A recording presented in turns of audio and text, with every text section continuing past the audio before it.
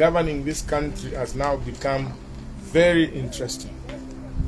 Interesting in the sense that everybody, every Zambian can see, unless they are pretending, that our brother Hakainde Hichilema and this government have totally failed. The only thing that is keeping them in government is telling lies. The only thing that is keeping them in government is telling lies. Where I come from, they say, "Ichakuninike echikakuponya." Where I come from, they say, "Ichakuninike pamulu echikakuponya."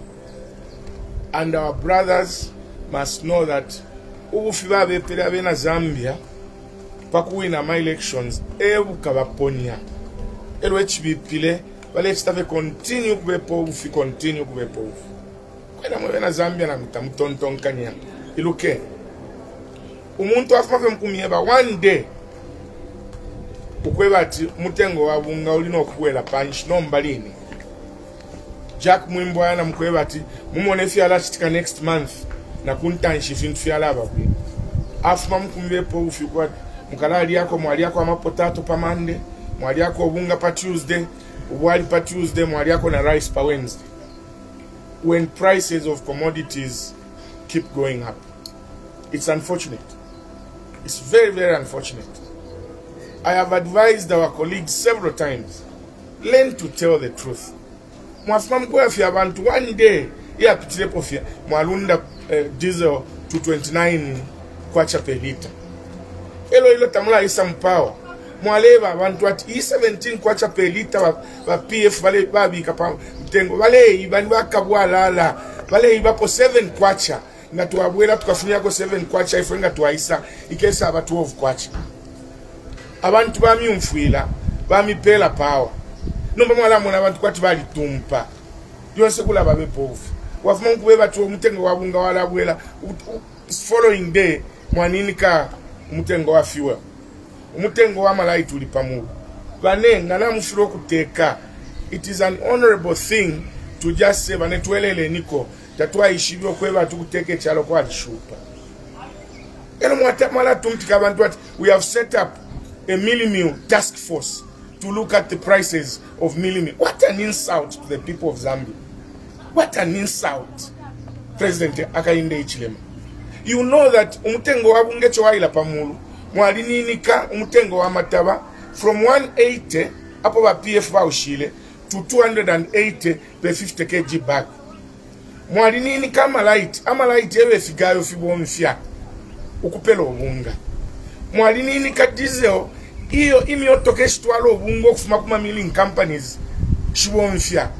Nomba kwenu obunga mweba nensu mukabwe shashani mwe ba mapiete ba puti ala chile kali palekeni kubepa abantu ufi ngana mufiro kuteke chalo nanguna mulunde fintu evenshi abantu atasintu na fishupa bane chiteni adjust not yonsenga mwaya no obunga bulebwela task force yanshi iwo msokotwane naba nobi abo mwacho wandichipoka mulenge yo committee muipanga no kupanga just forget unless you are pretenders lekeni kulabepa abantu.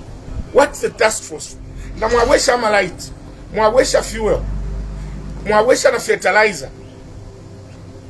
Umutengo wa bungelo wingabwera. Na tamuwese shama light, tamuwese she diesel, no cost of production ya matabata ile panshi uunga tabwa katali abuwela. In fact ndemieva mwewe na Zambia mumfe because don't say yo mieva mumona kwa chako atamani. Na le mieva abamuleleta tetiba teke na dileba palama tabakwata mano yenene aya kutontonganya pabantu imitwe yabo yakupanga profit impia ni ba businessman ba politician eba sakamana abantu ba businessman basakamana ma profits yabo because ino ishtapo bunga bufikile ngabali ni ba politician kuti batita subsidize pakuti umutengo wabunga wapone na panshi nomba fyonse balelunda elo balesa mkumitu wala na mushi uletu wala wayaimba kabo kamo kamandevu yonse ino at no this will improve your living standards bo imo matelo yonse kuti yachita improve living standards of the people. Mweba nensumule ala mule kwata ko oluse mule kwata oluse ku bantu muleteka icho chi task force mupangile chabe fye tapali nefyo chikachita nama meeting mukala kwata ya task force kupwisha fenchita iya kuti mule wamie chabe elo ama politics epo ya Africa baichile matemo mwabapo ba president weka. How can a president go in public ukuya ibati bale bati ndebwerera ko pampando alebwerera kwa kesa ikala pesa twala chinje mingalato elonga twachinje mingalato twapitile ko ichele ko kuya mwikata pamkoshi. What a president, what a president. There are certain things that presidents cannot say. Mule sevanya Zambia, you cannot go in public and say our opposition ngabale bati bakesa pampando. And we know you were referring to Edgar Lungu. Look, Edgar Lungu constitution ngaila musuminisho kuimina no mwini alefwaya take you mukanye anyway. You can't let him go ahead akafesingi abantu, but not you okula batukome mingalato twapitiloku waikutafie chimbala. Presidents don't become derogatory in referring to the people that they govern. And you must know that when you were being ill-treated, you were just an opposition leader. But Edgar Lungu is a former president. That does not mean that I support ukula chushama opposition leaders like Efe Mulechita. Mwabulo mwa icheshoni tembo. A bailable offense. Mwamubika mchifungo kufumapa Friday, Saturday, Sunday, Monday, Tuesday. And you say you follow the law of law. Alaba echechi insoni wuntu muninane.